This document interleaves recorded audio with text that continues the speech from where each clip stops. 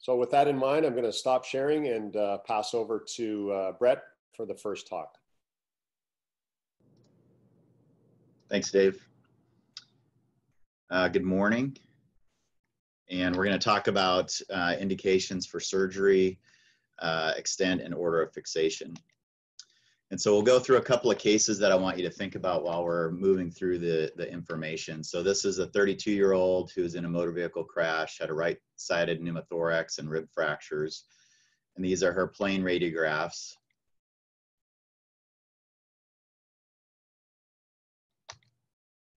And just to have an obturator oblique view because of the pubic root fracture. Here's her axial CT scan.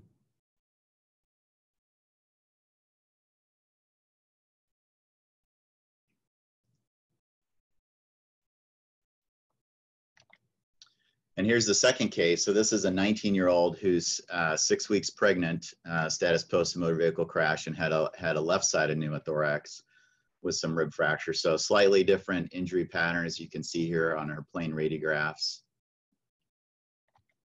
And this is her CT scan axial cuts.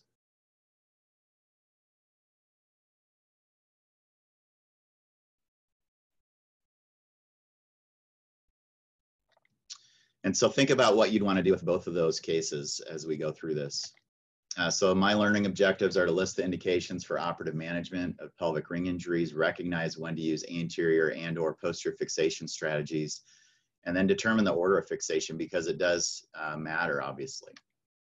And so these are historical indications for operative management, which basically comes down to having an unstable pelvic ring injury. So if they're hemodynamically unstable, and the pelvis is the source of bleeding, open fractures, some rotationally unstable injuries, vertically unstable, combination pattern, historically posterior ring displacement greater than 10 millimeters, pubic symphyseal diastasis greater than 2.5 centimeters, rami fracture displacement at least 1.5 centimeters, associated acetabular fractures, and then polytraumas are excused to do everything always. And potentially your skill is also one of the indications as far as, you know, do you take care of it or do you send it to somebody who's more experienced at it?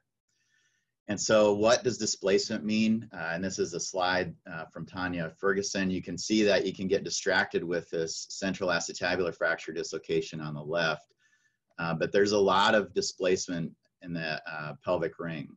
And so the long-term effects of displacement and malunion in the pelvis is not really well borne out in at least prospective data. Future problems can be leg length discrepancy, sitting imbalance, chronic pain, and difficulties with having a baby or pregnancy, depending on the size of the child. And this is basically a paper by Kelly et al., Kelly Lefebvre et al., who looked at what outcomes are important for using pelvic ring functional outcome scores. And they looked at the kind of the most prominent 3 ones that are out there, including the Majid score, and none really correlated. There was the Iowa score as well as the Orlando score. There was no mental or emotional component because they also compared to the musculoskeletal functional assessment, the short form, and the SFA.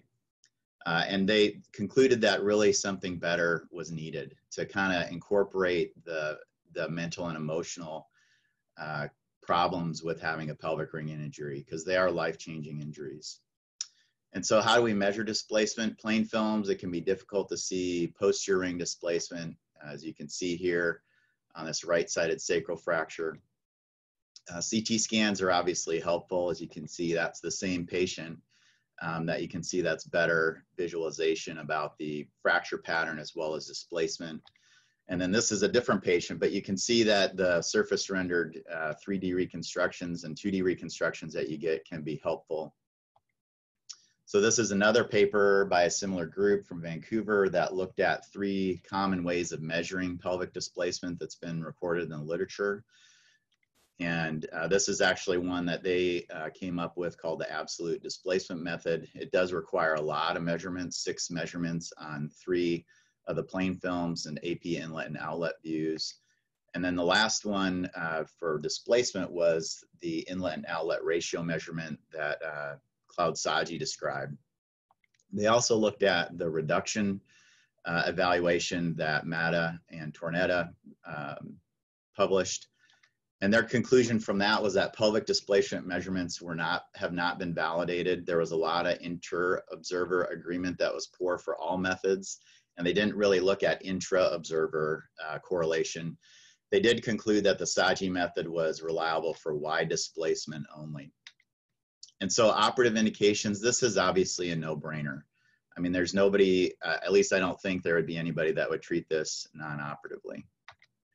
So what about this one? This one, it's even hard to see on the plain films where the potential injury is, but she does have a small right-sided sacral fracture that's really not displaced. And I'll try, this is unfortunately went very fast, so I'll try to slow it down here. And you can see that she has zone 1 fracture that does get close to the foramen there. And then, so non-operative management can be used for complete or incomplete sacral fractures with minimal comminution, minimal displacement, and really in this one, there was no anterior ring displacement. And so this is what her post-mobilization films look like, and there really was no change. So she was successfully treated non-operatively. But there's gray areas, and that's usually in an LC1 pattern. And so Kelly Lefebvre and et al. Looked at, what exactly constitutes a LC1 type fracture. And there's a lot of variation in what that injury pattern looks like. And then there's also more prospective studies that Tornetta's group published that looked at, particularly looking at LC1 injuries, and Dr. Rout was on one of these papers at least as well, a large group of folks that take care of pelvis fractures. And so, does fixing an LC1 really help with pain management, or are there really clear indications? And the conclusion of that paper was that there wasn't. So this is a minimally displaced LC1 with a complete sacral fracture. This is the CT scan showing that the sacrum does have some anterior comminution.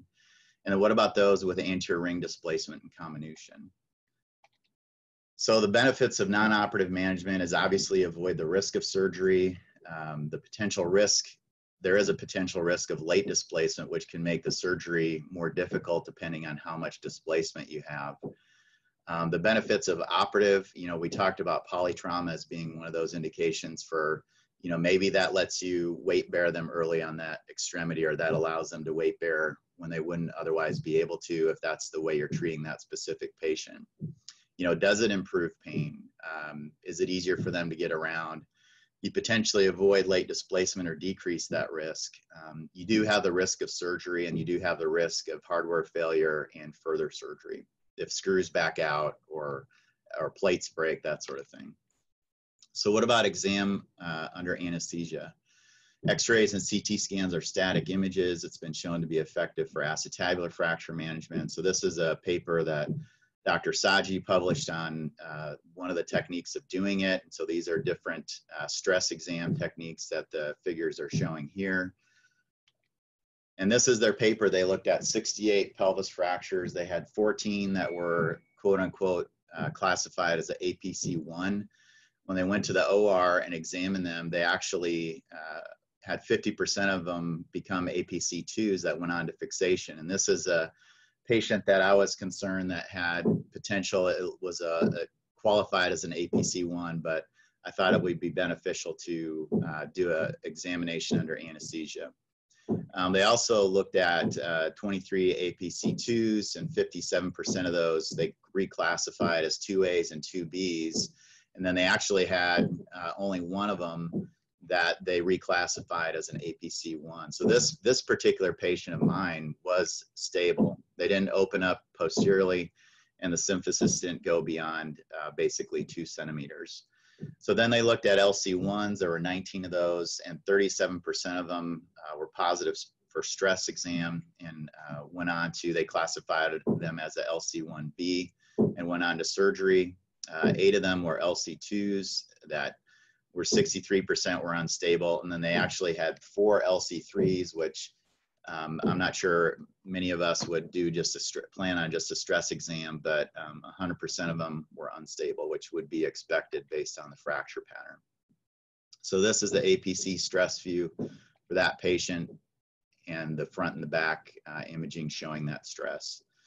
So this is another one from multiple authors at different facilities looking at the benefits of a negative stress exam with regards to union without further displacement.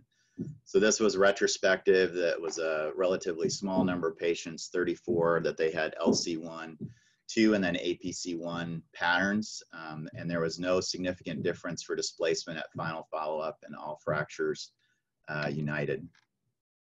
So let's move on to operative techniques.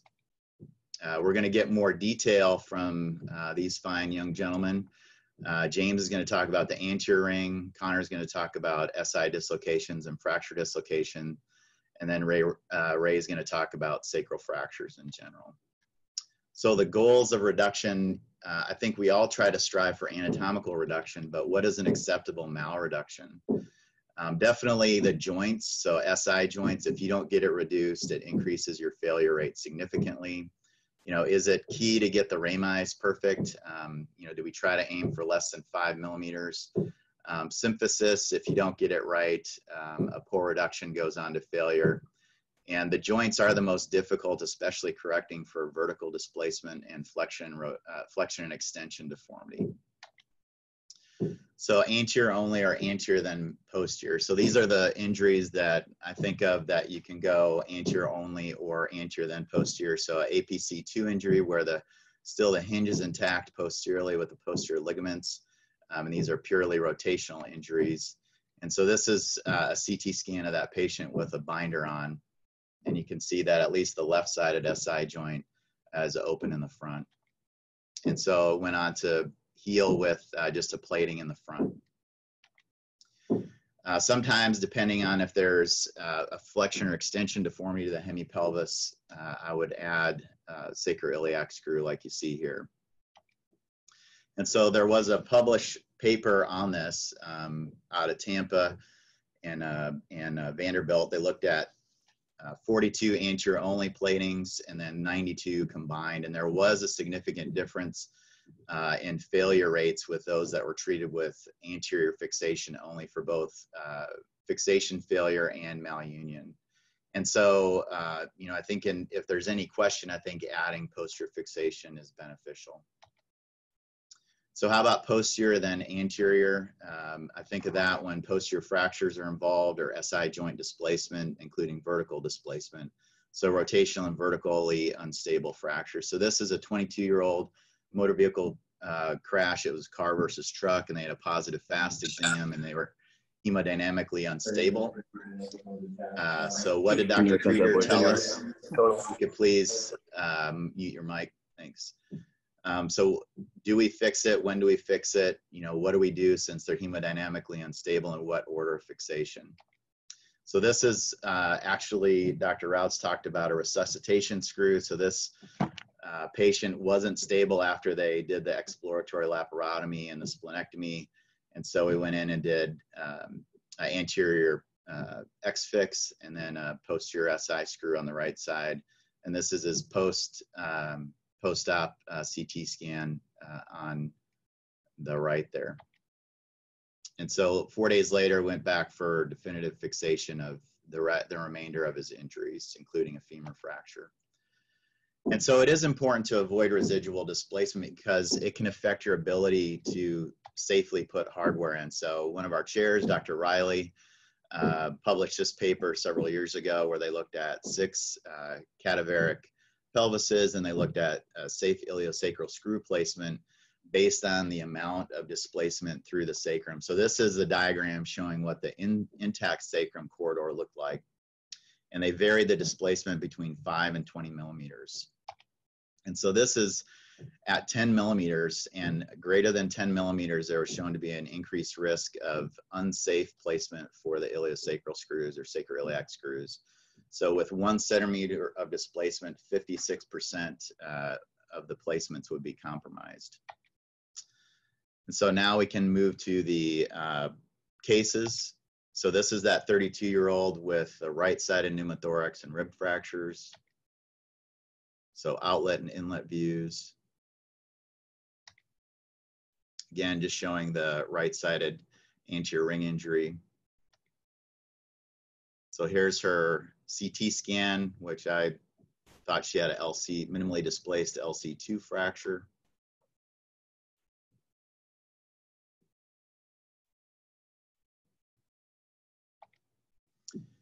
And so what do you want to do? And so this is where I think potentially an examiner anesthesia may be helpful. So these are the options that I thought. You definitely could have a trial of non-operative management and get post-mobilization films. You could get an examiner anesthesia and go from there, or just plan on fixing it.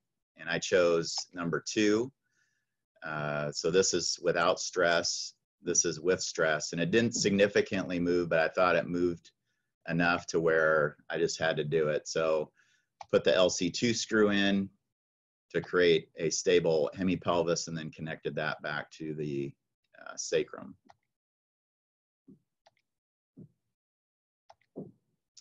And that's her imaging post-operatively. And she came back 22 months later, and this is what her final images look like, including flamingo views, and showed no anterior instability. She did get a little HO on the left abductors, which didn't really make sense, but she may have been that may have been what was pinned under her with that mechanism of injury. So case number 2, this is a 19-year-old who's 6 weeks pregnant, plain imaging. This is her CT scan. So I thought she had a lateral compression type 3 injury.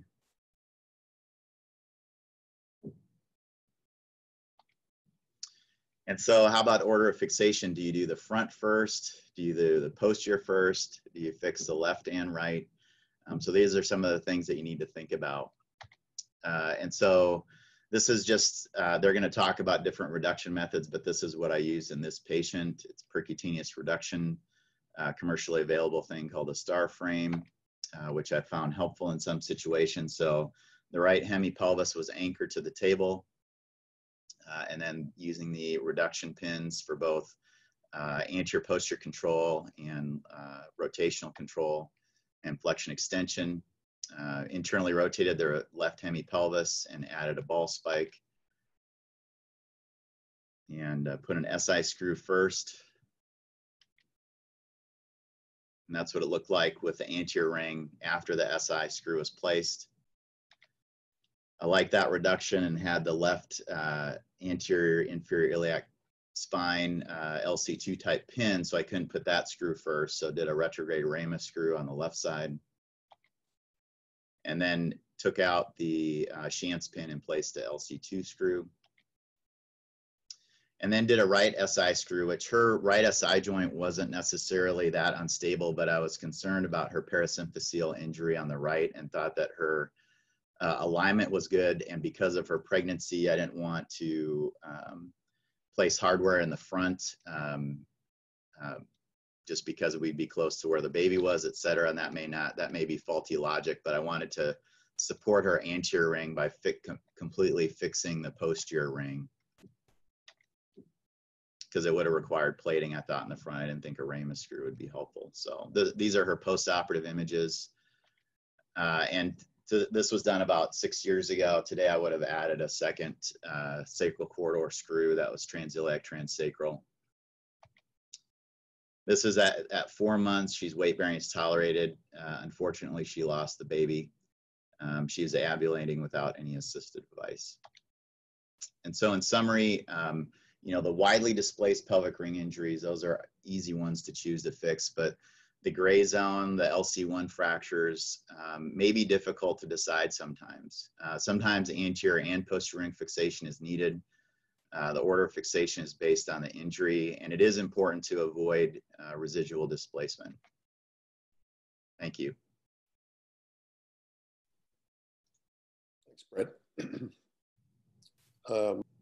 Maybe while we're changing, maybe just quickly, you could answer the question. So it came up a couple of people with the radiation exposure during pregnancy for percutaneous fixation. Does that kind of weigh the risk and benefits of that?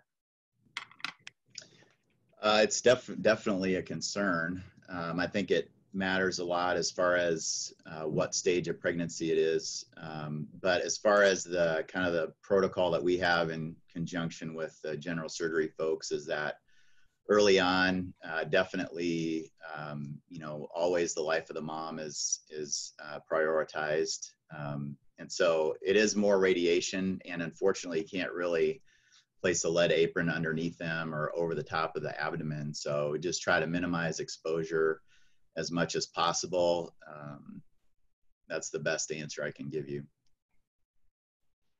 One other question that has come up, and I know this will be somewhat addressed in the future, but in a lateral compression pattern, what is the threshold for operative intervention in terms of internal rotation? How much internal rotation is acceptable for non-operative management, and what triggers you to correct the deformity? Well, I definitely think more than a centimeter is definitely an indication for, unless it's a geriatric patient that you know is minimally symptomatic and isn't a good surgical candidate. That would be somebody where at least I would accept more deformity. But anybody who's not in the geriatric age group, low energy age group, I would consider more than a centimeter definitely. And I think that's what the paper from Tornetta's group talked about. It's like we don't have a great, I guess, agreement on what is considered something to operate on. And so that's, I think, a challenge to everyone who does pelvic fracture surgery, that we need to come up with more prospective trials to come up with a better answer.